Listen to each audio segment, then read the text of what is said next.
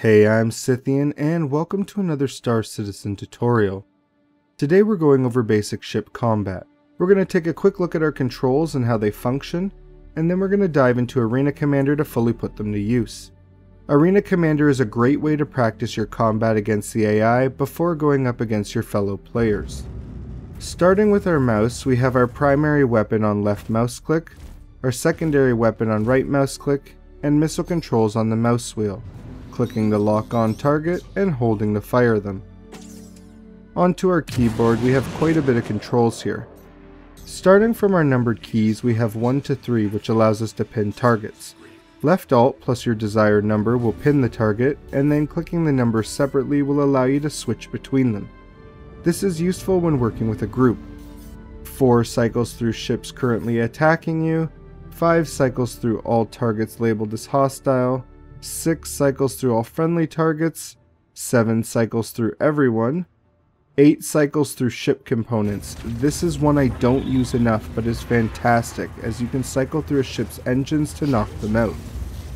9 hails a target, basically grabbing their attention, and finally 0 removes all pinned targets from keys 1 to 3. If you can get in the habit of using the different targeting methods, great, it'll help you in the long run. If it's a little too much for you, don't worry, there is a simpler option, and it's one we're going to use regardless. Our T key will target whatever is directly in front of us.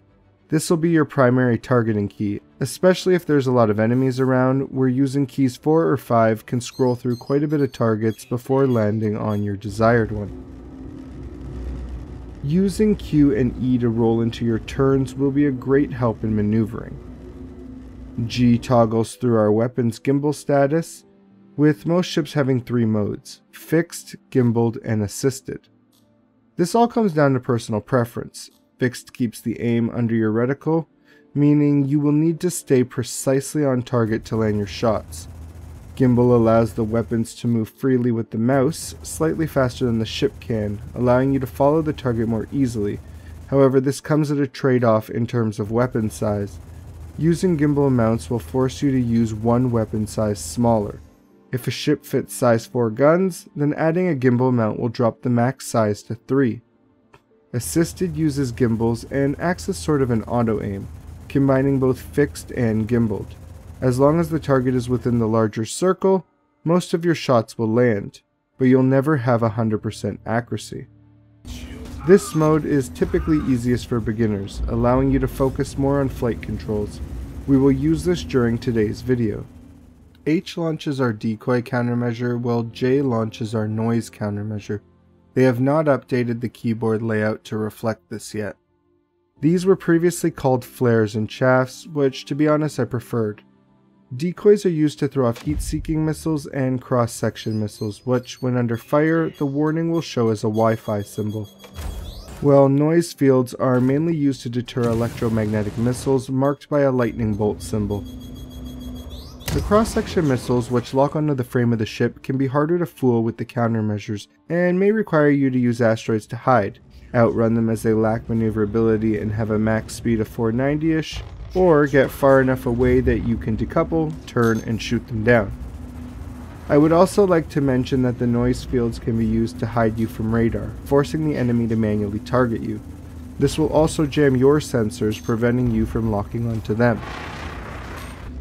Before we move on, if you don't know what decoupling is, I did cover it in my first tutorial at 29 minutes 14 seconds. I apologize for the terrible audio in that video. It will be re-recorded once all the tutorials are completed. To sum it up, decoupling lets us spin around without slowing down, maintaining speed in whatever direction we were initially going. That's it for basic controls. If you want to get more advanced with it, we can use the number pad to control our directional shield strength, but I recommend you get a feel for dogfighting before you try mastering this. We can also use F5 through F8 to prioritize power to a specific component. So, of course, with any of the controls we went over today, they are customizable. I personally do not use the mouse and keyboard when in flight. I use dual flight sticks, which I find to be a smoother, more responsive, and immersive gameplay experience. So let's jump into Arena Commander and put the basic controls to use. Swarm initiated.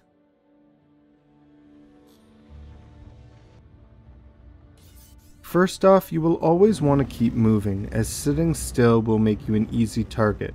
That said, I recommend using the mouse wheel to adjust your max speed. Having it set too high will make it harder for you to quickly turn when the enemy passes you. You will need to aim for the marker in front of the ship. This marker indicates how far ahead you need to shoot based on both your trajectories in order to land a hit on their ship. Once in range, the marker will turn green, letting you know that at this current distance and speed, your shots will hit them. You'll also notice in the bottom right corner of the heads-up display it shows my missiles, in this case Ignite 2s. It will tell you if you are above, below, or in range to lock on for firing missiles. And in our bottom left corner here we have our countermeasures. Be careful when flying straight at an enemy. If you happen to kill them at this point, well, have fun dodging the debris. We're okay, right? Not a scratch on us. Now, I don't know if this is glitched or they took vehicle degradation just a tad too far. But I should be dead, right? But based on the fact that this wrench repaired it, I'm assuming it wasn't a glitch. Anyhow, after a few rounds in Arena Commander, you should feel more comfortable with the controls.